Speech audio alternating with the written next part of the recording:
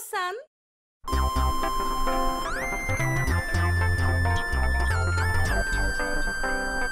今天是寒冷的下雪天，放眼望去，什么都盖了一层白雪。米娅的表妹苏菲来到农场找她。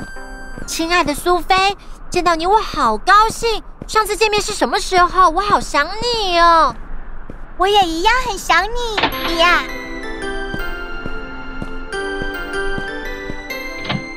今天是米娅的生日，格尔达带了好漂亮的蛋糕过来。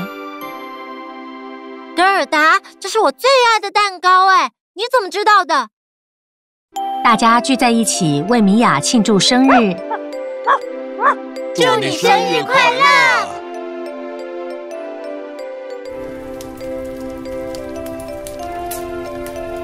晚上，他们围在壁炉旁边聊天。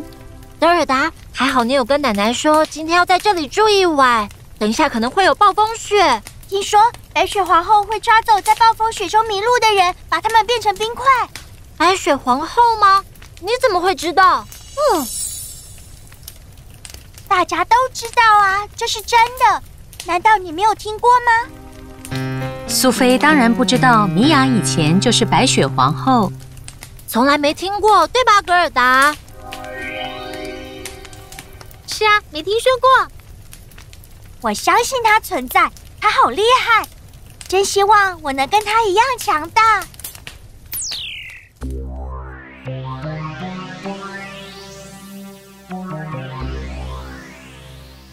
看来这个傻女孩不知道，她的表姐以前就是我的白雪皇后啊，真有趣。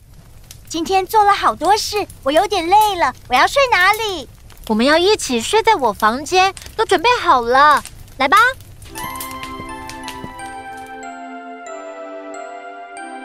苏菲上床睡觉以后，米娅跟格尔达继续聊天。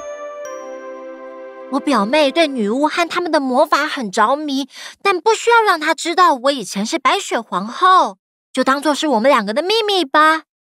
不用担心，米娅。这个时候，女巫又在计划做坏事了。她也许就是我在找适合当白雪皇后的女孩。我要把苏菲变成白雪皇后，让你吓一大跳，看到时候你会怎么做？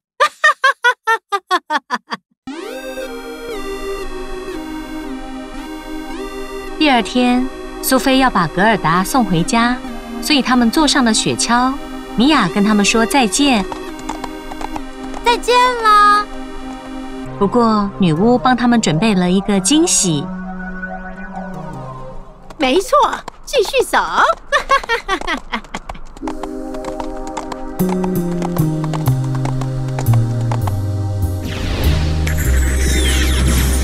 糟糕，雪崩了！跑快一点，麋鹿们加油啊！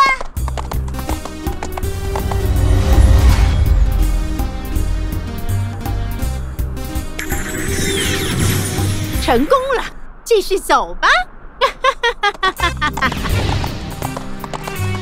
格尔达努力从雪里面爬了出来。哦，糟了，苏菲去哪了？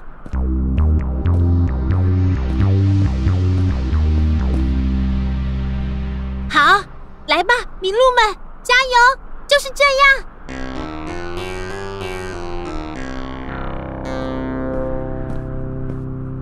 苏菲，苏菲！格尔达找不到苏菲，马上回到米娅家，告诉她发生了什么事。马上带我过去，一定要找到苏菲。但是女巫已经把苏菲带回她的城堡了，准备要喂她喝药水。没错，喝下这个，你马上就能拥有魔法了。哦，你是什么人？这是哪里？冷静点，我要让你成为新的白雪皇后，到时候你就能得到一直想要的强大魔法了。哦，听起来很不错，但怎么做？像这样。哦，这真的是我吗？哇，好不可思议！没错，就是你。你现在是世上最漂亮的女人了，邪恶的白雪皇后。我真的好漂亮。你看，你那扫兴的表姐跟她的朋友，现在他们是你最大的敌人。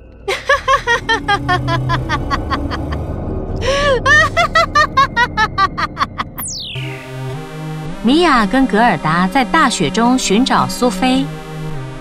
苏菲，苏菲，我们到处都找了，她在哪里？哦，你看，那里有雪橇的痕迹，跟去看看。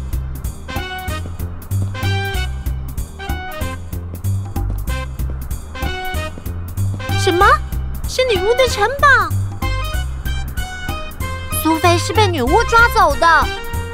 希望她还没有对苏菲做什么。来吧，赶快找到苏菲。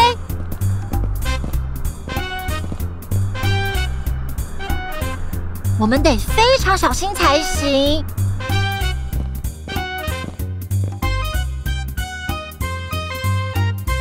你看，那里有一个人，她是苏菲，女巫把她变成白雪皇后了。来呀，孩子们！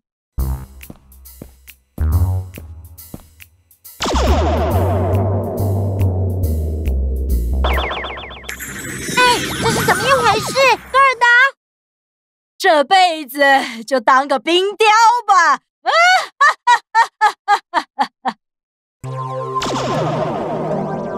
米娅用她还保有的魔法反击。等等，苏菲，你被女巫欺骗了，我们是来救你的。原来你们是来救我的吗？我可以把你变回去，拜托让我帮你。我是法力强大的白雪皇后，没有人能夺走我的魔法。现在借我这招。苏菲准备要施展魔法的时候，米娅比她早了一步。这是什么？哦，发生什么事了？我们得赶快离开这里才行。米娅跟格尔达马上搭上雪橇离开。想跑就跑吧，别以为结束了，我会毁了你们两个。苏菲变成白雪皇后了，我们该怎么办才好？我们要想办法把她变回来。那为什么我们要逃走？因为我要想个可以扭转女巫的咒语，又不会伤害苏菲的办法。我知道该怎么做。怎么做？用魔镜啊！上次在你身上成功了。米娅跟格尔达到底能不能扭转女巫的魔法，让苏菲从白雪皇后变回原本的她呢？孩子们，你们在下一集故事里就能知道答案了。